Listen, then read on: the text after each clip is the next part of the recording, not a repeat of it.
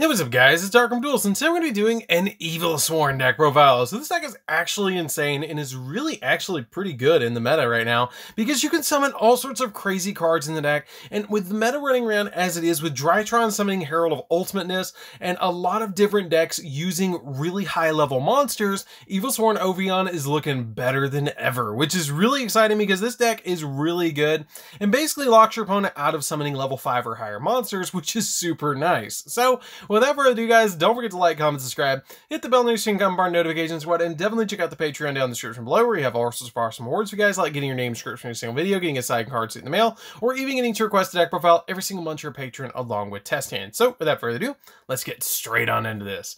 So first off, we're going to be playing 3 copies of Evilswarm Kyrkion. So Kyrkion is a really weird but cool card because it has the ability that you can only use each of the following effects this card once per turn.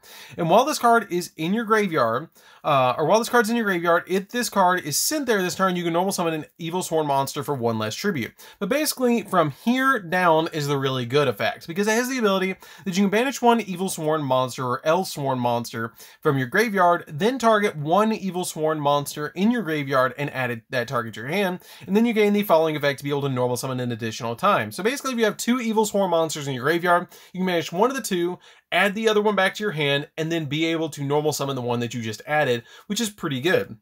We did play 3 copies of Evilswarm Caster. Caster gives you an additional normal summon, which is pretty good to be able to get you an additional normal summon, because basically this is a rank 4 deck that you're just trying to get 2 level 4 monsters on your side of the field to then overlay and go in for a copy of Ophion and any of the other monsters that you particularly need.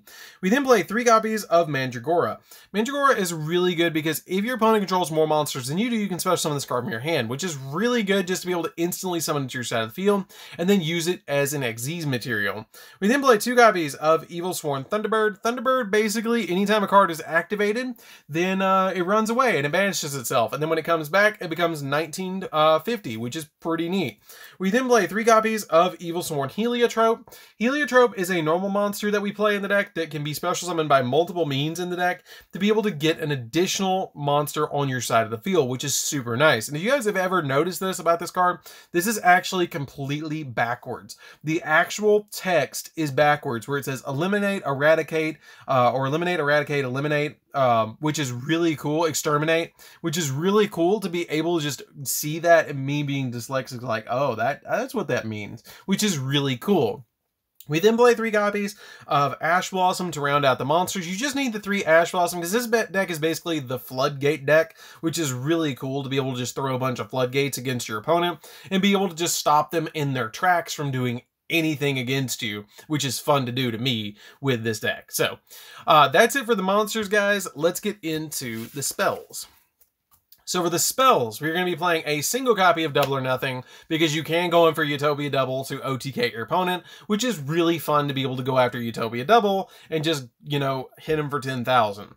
We then play a single copy of Dimensional Fissure. Dimensional Fissure banishes any monster that's sent to the graveyard, which is really good against Tritron, I have to say. We then play a single copy, or 2 copies of Infestation Pandemic. Infestation Pandemic protects all your face-up Evilswarm monsters currently on the field from spells and trap effects, which is pretty good in some instances, but it's not like there's not that much outside of like facing Eldritch that it really hurts. So this card is really good against like Eldritch.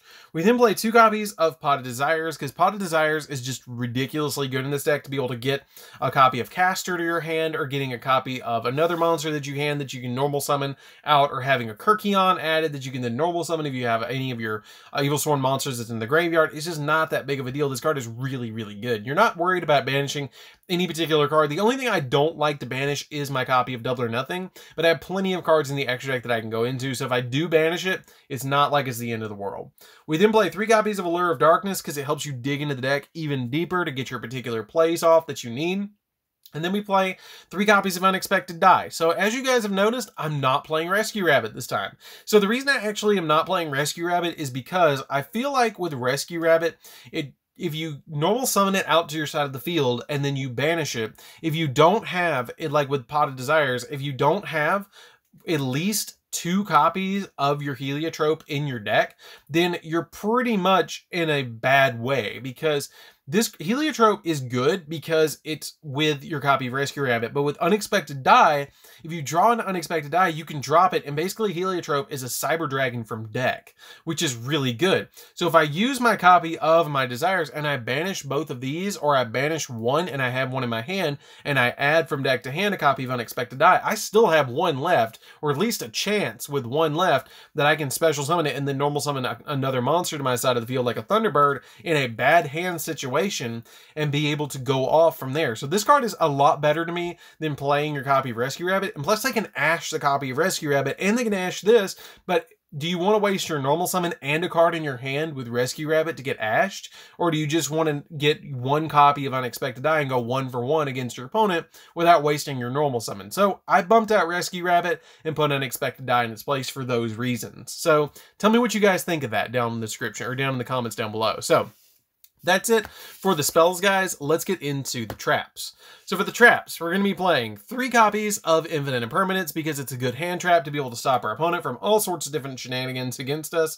We play a single copy of Infestation Infection. Infestation Infection is a really good card because once per turn, you can shuffle any of your Evilswarm monsters from your hand or face them in your side of the field into the main deck, and then you get to add any of your Elsworn monsters from your deck to your hand. So you can basically tag them out, which is kind of neat to be able to tag out an Elsworm monster, like shuffle back an Ophion from your side of the, or not Ophion, but shuffle back something like a copy of, I don't know, like Caster back into the deck that you've already normal summoned with, and then add a copy of Kyrkion because you have 2 in the graveyard that you want to get back. You can use it that way to be able to get additional monsters to your hand that you can then reuse effects. We then play a single copy of Macrocosmos. Macrocosmos is really good because you can activate this card to be able to, while this card's on your field, any monster sent to the graveyard is removed from play instead, which is really good just to instantly banish any card that's sent to the graveyard. This card's really, really, really helpful in the deck. We then play 3 copies of Eradicator Epidemic. Eradicator Epidemic is ridiculously good because you can tribute a copy of Ophion to be able to call spells or traps, and you look at your opponent's hand and every card that they have on their field, and then every card that they draw for the next 3 turns. And if you call spells, they have to send every spell to the graveyard. If you call traps, they have to send every trap to the graveyard. This card is actually insane and broken, and I love playing it in dark decks like this that just totally shut down the opponent. Because if you can stop them from special summoning with Ophion, and then you have this to be able to stop them from spells and traps, spells or traps, whichever one they lean heavier towards. If you're playing Eldritch, then you're going to hit the traps. If you're playing against something like Drytrons, you're going to hit the spells. It just depends on what you need. This card has got you. I mean, Virtual World, you're going to call spells, in my opinion. With the Ophion, it's going to prevent them from climbing higher in Virtual World. I mean, there's just so many decks that this deck card just totally, like, hits them the wrong way, and they can't play with Ophion and Eradicator. Like, they just can't play, which is cool. We then play 3 copies of There Can Only Be One, which is basically the final nail in it, which is really cool because each player can only control 1 monster of each type, which a lot of decks play 1 type. Like, there's just a lot of decks right now that are running around. They're just playing 1 type of card that they can't out the copy of There Can Only Be One, because they're not playing a lot of back row removal right now.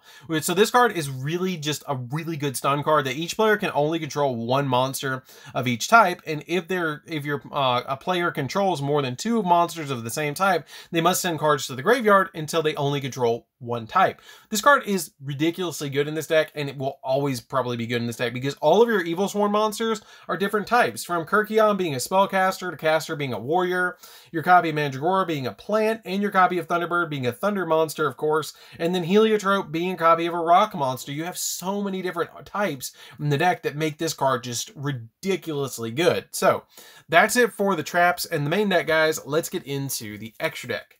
So for the extra deck, we're going to be playing 2 copies of Evilswarm Ophion. You really just need 2, because if you have to summon a 3rd one, what are you doing? Like, there's something wrong. Something has gone terribly wrong, and you shouldn't have had to summon 3 of this card. What this card does is, while you have this card, while it has any materials on it, level 5 or higher monsters cannot be special summoned.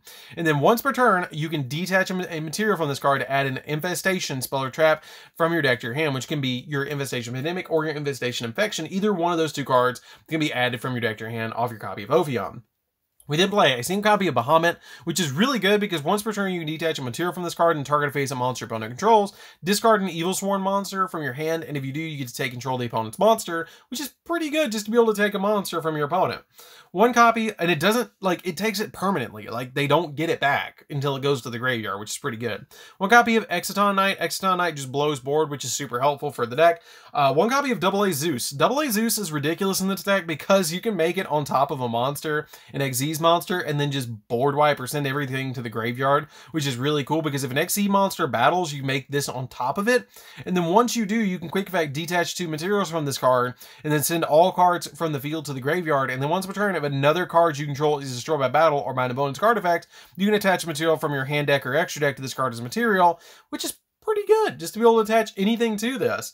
We play a single copy of Raiders Knight because Raiders Knight is really good to help us go into the Arc Rebellion. And you play everything in the deck is dark except Ash Blossom, so this card is really easy just to make.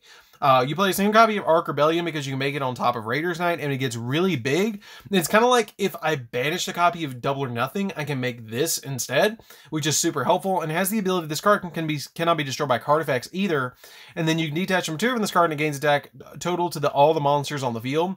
And then if this card is a dark material under it, you negate the effects of all their face-up cards or monsters on the field. And after this effect resolves, you cannot attack with monsters other than this card for the rest of the turn, but you're probably going to OTK your opponent if you resolve that.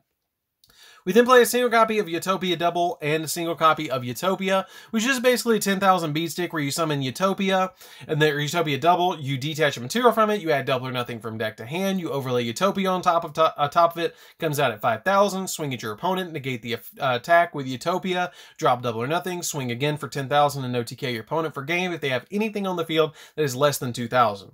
I play a single copy of Time Thief Redoer. Redoer is just pretty good because it's basically a level, it's basically a rank 4 that's dark that can take cards off from your opponent. So it's a pretty good one of, in my opinion, just to play in the deck, because it can help out the deck quite a lot.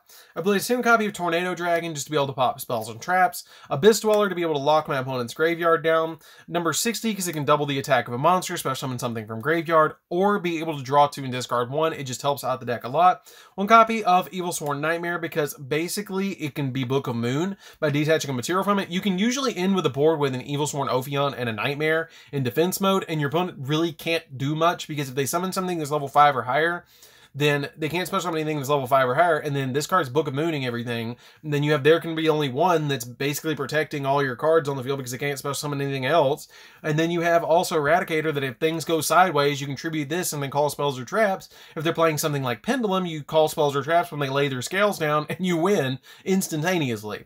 And then we play a single copy of Steelsworn Origins. I play a single copy of this card. You really don't make it that much, but sometimes you do, and basically what it does is while it's in the extra monster zone, if a monster would be special summoned from the extra deck to a monster zone, it has to be special summoned to this card's monster zone. But since your copy, or since the revision of the master rule where they can special summon Xyz, Synchros, Fusions, and other cards of the such in other zones, this card is just not, to me, as good, and you just don't need it. And if this card is summoned to a zone, this card points to, while this card isn't, this card points to a monster, neither player can target it with monster effects, and also it cannot be destroyed by battle or by card effects. And the one per turn, when a monster on the field is destroyed by battle or by card effect, you can special summon one level 4 lower Evilswarm monster from your deck to defense position up to the number of monsters destroyed, which is okay. But at the same time, this card is kind of more of a swarm card where the deck is more of a, like, control-based deck. So this card is just kind of okay. So that's it for the deck, guys. Don't forget to like, comment, subscribe. Definitely tell me what you think of this deck down in the comments down below because it is bonkers. This deck is crazy and is just super fun to play. I'm really excited to bring this deck into maybe some live duels because it is fun. This deck is super fun, especially if you're playing against any sort of deck that special summons level 5 or higher. This deck is ridiculous. So anyways, guys, this is DarkArmedDuelist. Don't forget to like, comment, subscribe, hit the bell notification, become part of the notification squad, and we'll see you guys in the next video. See you later, guys.